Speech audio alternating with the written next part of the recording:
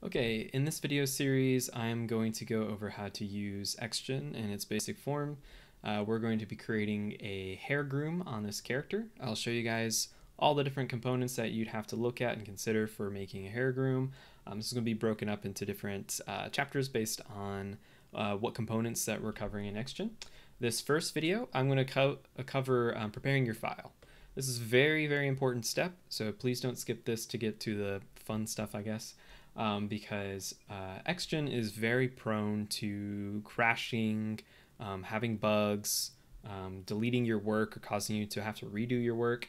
And so if there's any steps that you can take to make this as clean as possible, then please do so. You'll save yourself a lot of headache in the future.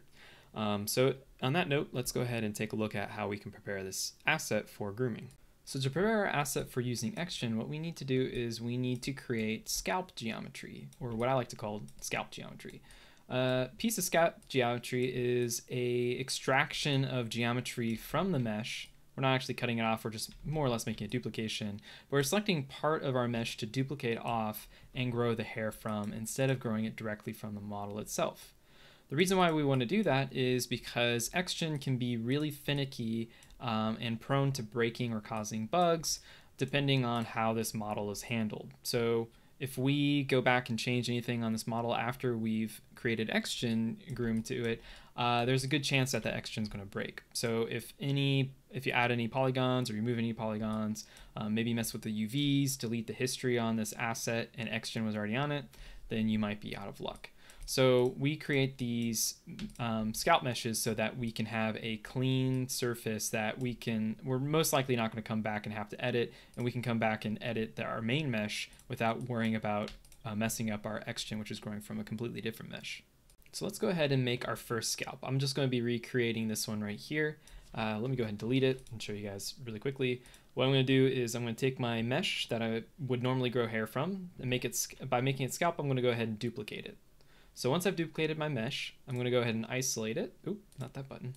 And I'm going to select all of the areas where essentially the boundaries of where I think this particular hair description, in this case the head hair that grows from the top of the head and maybe the sideburns, is going to grow from, right? I don't need for this particular scalp, I don't need the beard area or the eyebrow area or anything like that.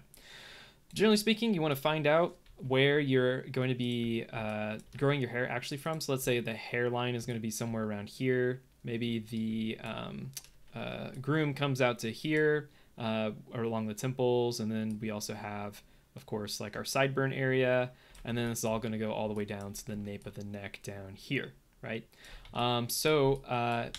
Wherever we think our hair is going to grow from, it's a good idea to just be a little bit more generous and give yourself a little bit more room. So even though I think the hairline is going to end right there, I might come all the way down here. You never know. It's not going to hurt to go a little bit over.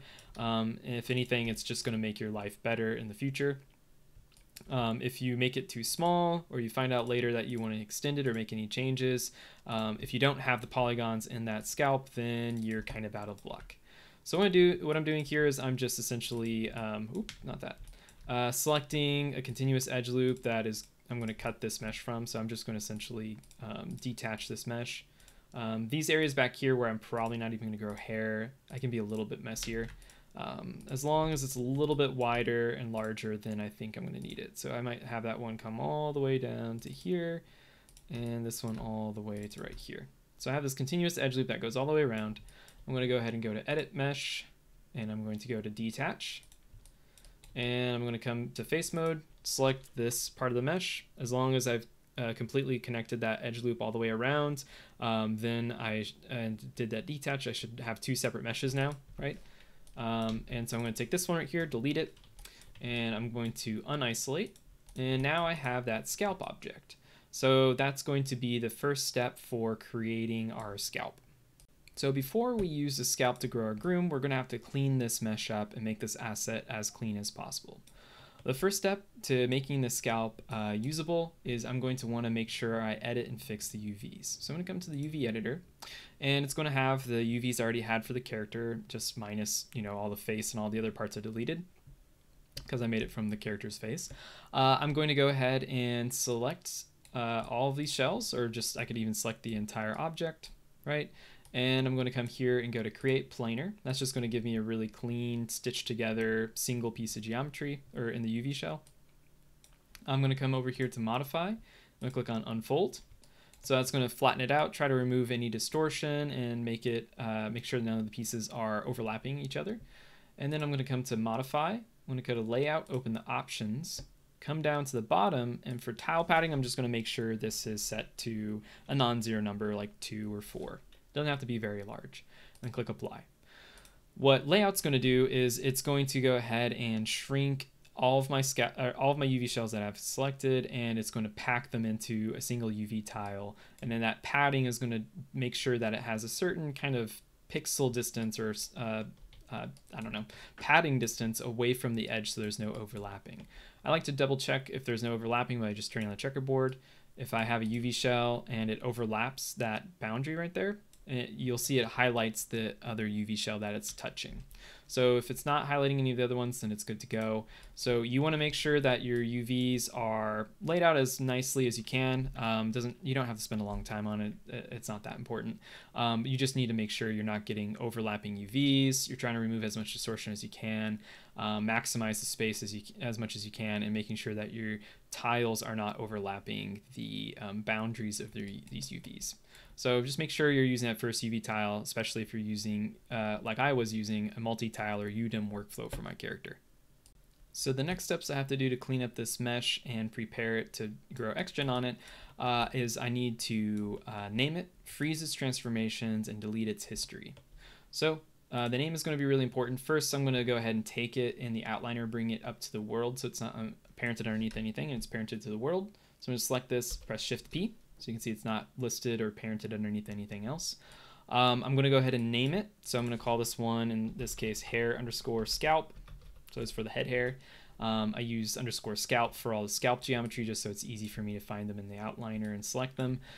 This name is really important. You can, but you really don't want to change this name later on, because XGen files that are going to be stored outside of the Maya file are going to depend on this name. So if this name of this geometry changes, then all of a sudden XGen doesn't know to associate this scalp object with those files you had created. So it's a good idea to name this and not change the name. What I'm going to want to do next is I'm going to want to freeze the transformation. So I'm going to right click, freeze all. And I'm going to do this before I attach the XGen. Later on, we can move the scalp around and do things with it. But generally speaking, when you attach the XGen for the first time, you want this to be frozen out. We also want to go ahead, and this is really important, we're going to go here and edit delete by type history. So when we created the scalp, and when we create pretty much any object, we build up history. And so this is just like Maya essentially memorizing how you created the object since you last deleted history, so that it has some editability. It's like, it's supposed to be non-destructive. Of course, in terms of poly creation and UV unwrapping, that's not really functional. It tends to break a lot. But some other things like rigging components and constraints and other objects can be stored as inputs. They're not technically history, but they still kind of show up in the same area. And if you delete history, you would disconnect them. So what we'd want to do is, when we do some XGen stuff, it's going to also sometimes build inputs or history. If we want to delete history and clean up this model, which we normally do with our character, or really any of our modeling assets, we'd want to get rid of that history before we brought it into our final scene.